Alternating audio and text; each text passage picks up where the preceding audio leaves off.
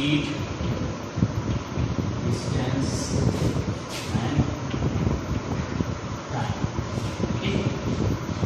So before going in detail, first of all we have to know what is the distance.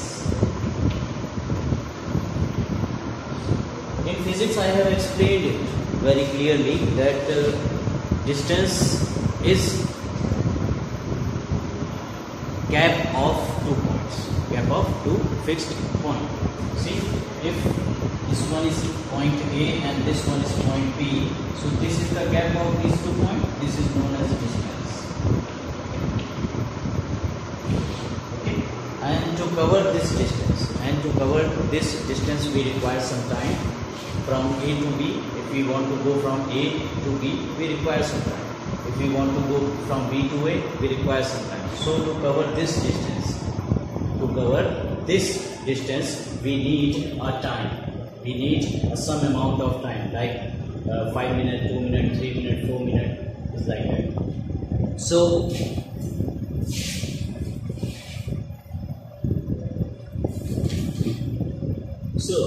to cover that distance, if you require from A to B,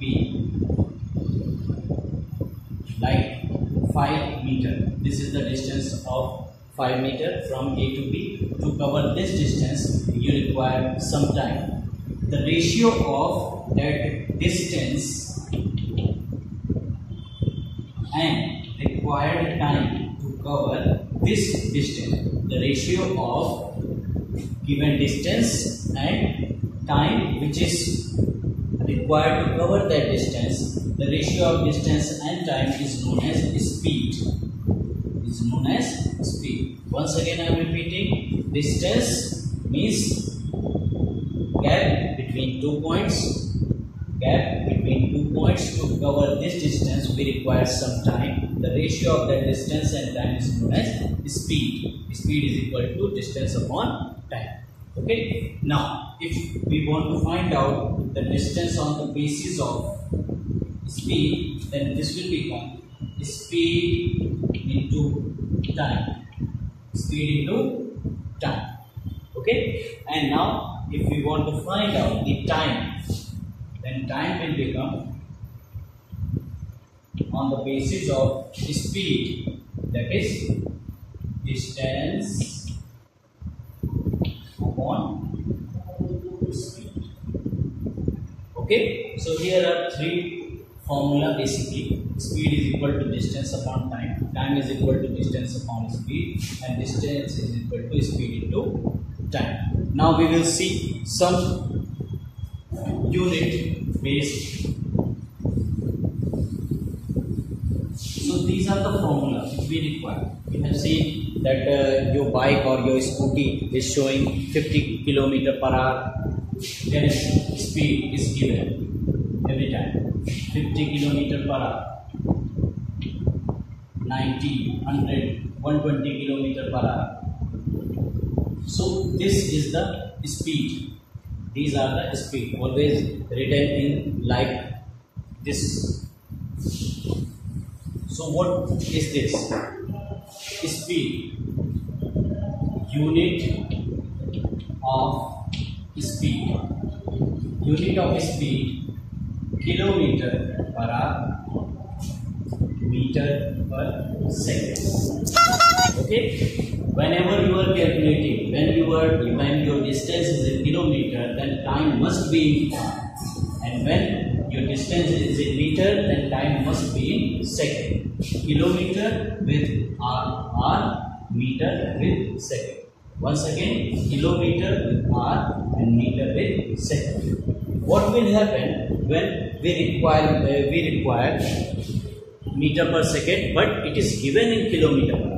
Then you have to change from kilometer per hour to meter per second. How can we do that? Let's see.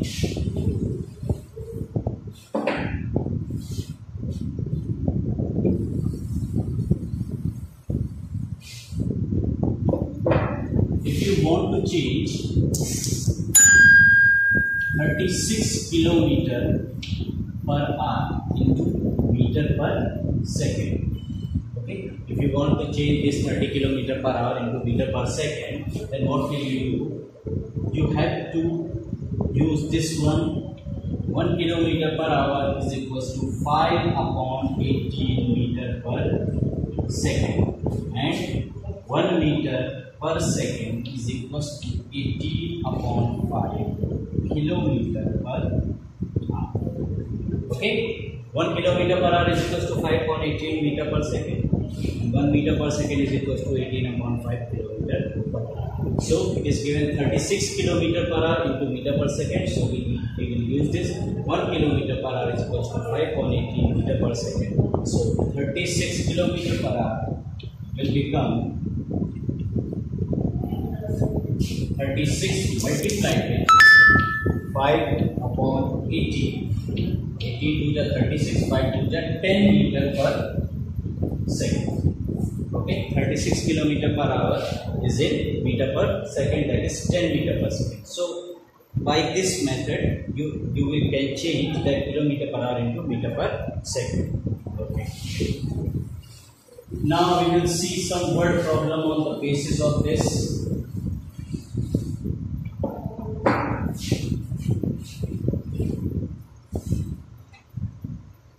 Come on, page number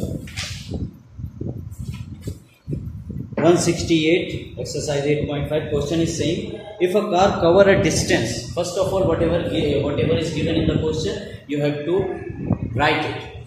See, if your observation is good, then you can understand each and everything of the question.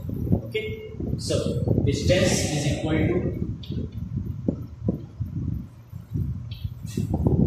258.75 kilometers, and time